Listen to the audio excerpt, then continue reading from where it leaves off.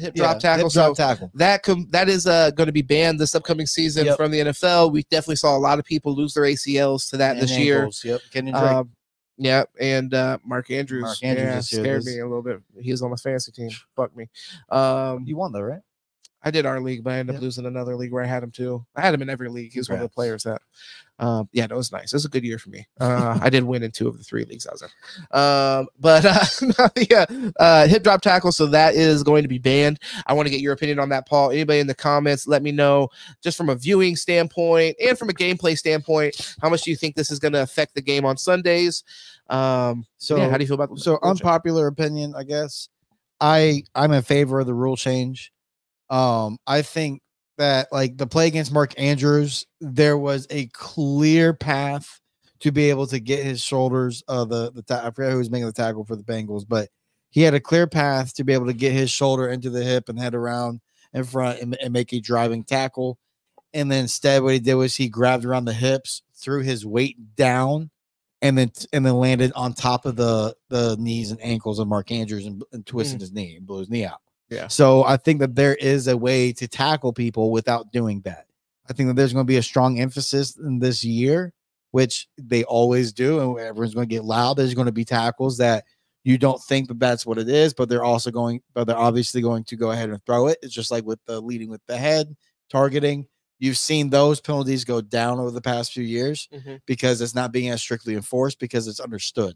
And we all understand now why those rules are in place. So yes, football is supposed to be a gladiator sport. Yes, football players are tough men, but at the same time, they're fucking human beings who also have to go through the rehab. They also have to go through the psychological trauma of it. They're also the ones who, after they're done giving you enjoyment of watching them play, and you move on to the next guy who came in, having to live for the next, hopefully 50, 60 years, but with the knee issues and the ankle issues that are already going to come with football, that you don't need unnecessary tackles to add to it.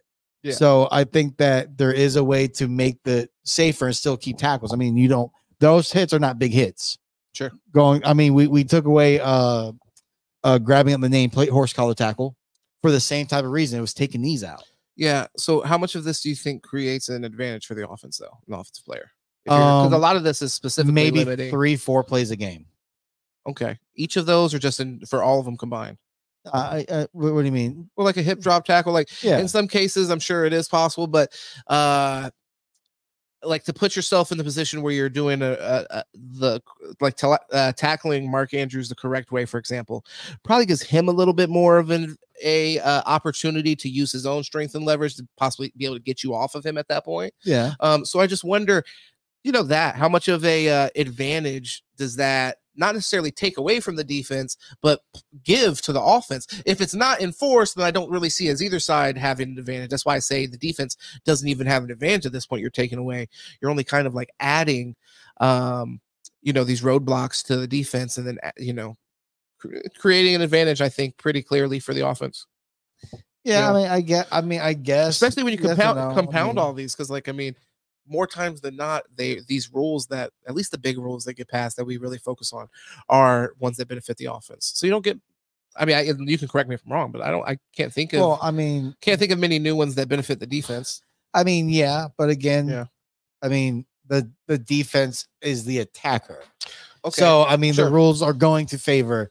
It's not like we allow holding. I want to ask you a question. Here. So why not make it illegal for a offensive player to truck people at all? Like, for example, we just saw when the fucking what happened to DeMar Hamlin. That's what happened, right? He put his head in his chest.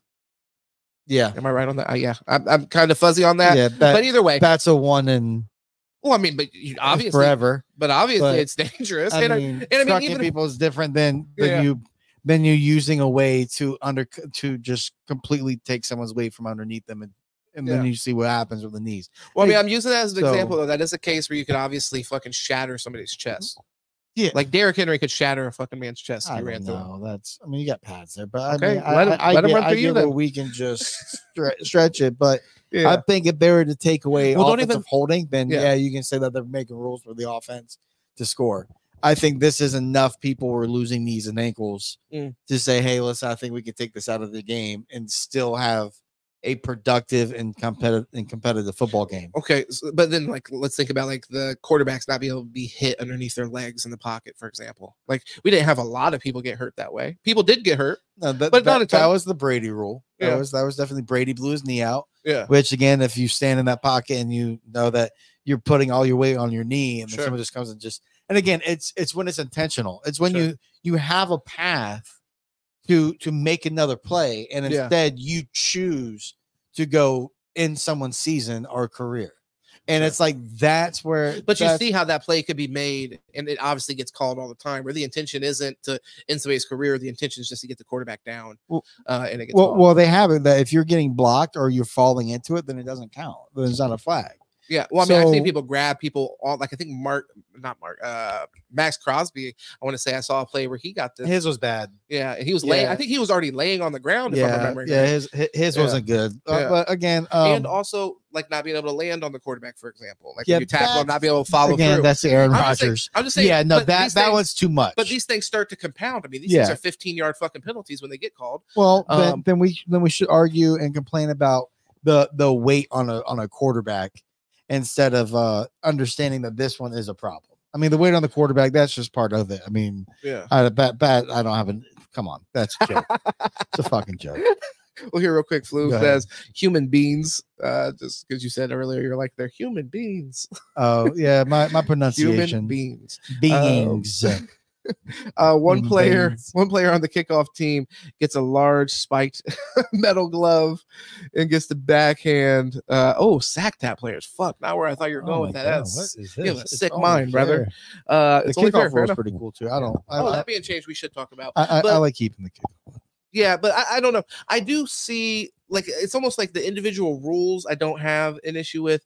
It's just that, it does. I can see how they could become kind of compounding, and you're putting the defensive player in a position where they have to dial back on playing with their instincts because you're making it more and more cerebral. I mean, just them falling on the ground and grabbing a quarterback's leg now gives up. If that's a 3rd and long, for example, you just gave them a first down, completely changed the landscape of the game. That goes with when you touch the quarterback's head and it's a 15-yard penalty, and it's like, give me a hand touching the helmet is not a. Well, what is it when they fall on them? Because that's something that you agreed that was like, oh, that's bullshit. Isn't that 15 yards or am I? No, it is. Yeah, okay. It's 15. Gotcha. Yeah, so I mean, these are game changing possible. So with the hip drop, I guess what they're saying is it's more of a.